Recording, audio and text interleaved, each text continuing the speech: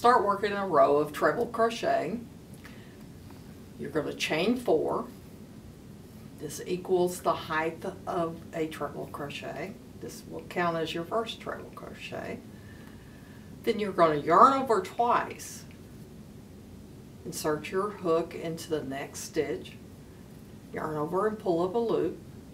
You have 4 loops on your hook, and you work them off 2 at a time. Yarn over, draw through 2.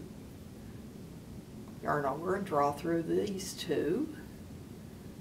And the last 2. It's a very tall stitch. Yarn over twice. Insert your hook into the next stitch. Pull up a loop. Yarn over and draw through 2. 2 more. And the last 2. Treble crochet. To finish the row of treble crochet, you have to work on top of this turning chain from the previous row.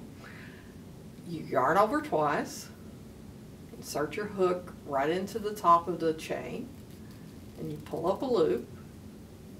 You have your 4 loops on your hook. Yarn over and draw through 2. 2 more, and the last 2. And you've worked your last treble crochet on top of the turning chain, which was your first treble crochet.